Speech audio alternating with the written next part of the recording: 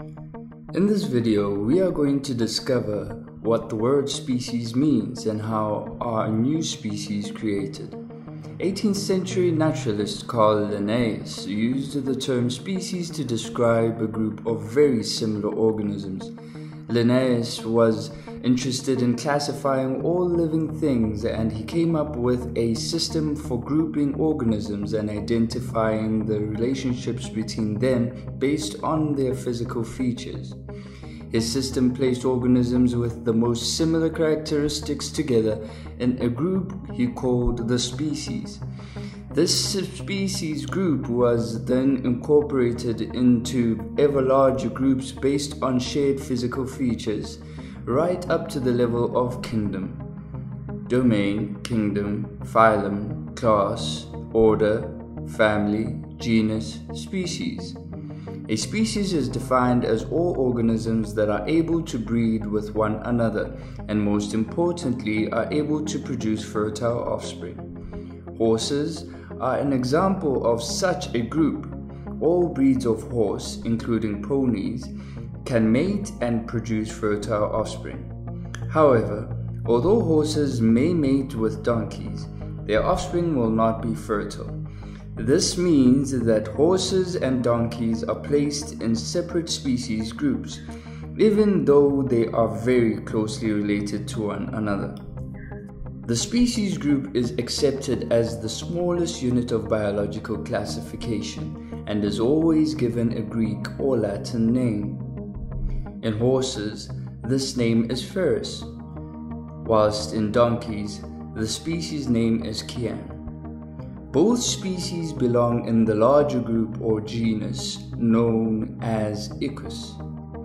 These two species both evolved through process of natural selection from a common ancestor called Equus simplicidens or Hageman horse.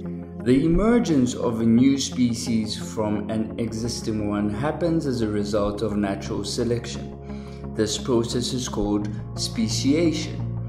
Some scientists believe that speciation occurs continuously over a long period of time, whilst others believe that speciation occurs only rarely and in relatively short bursts, sometimes as a result of a dramatic environmental event. An example of speciation event happened in North America in the 19th century. At that time, hawthorn flies traditionally laid their eggs on hawthorn fruit, which were then eaten by the newly hatched maggots. Some time after the introduction of non-native apple trees, a new hawthorn fly was recorded which laid its eggs on apples. Over time, this new hawthorn fly stopped laying eggs on hawthorn in favor of apples. This new fly is now called the apple maggot fly. Human beings can directly influence or even potentially cause speciation. A program of selective breeding of livestock over several years led to the creation of now domestic sheep, Ovis aries, which is unable to produce fertile offspring when mated with Ovis orientalis, the species from which it is descended. So, from this video, you should now know that a species is a group of organisms that can produce fertile offspring.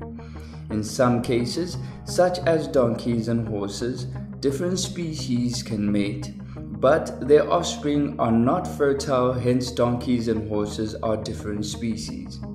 You should also know that new species can emerge for different reasons, such as a change in habitat and also through humans selectively breeding. See if you can find other examples of speciation.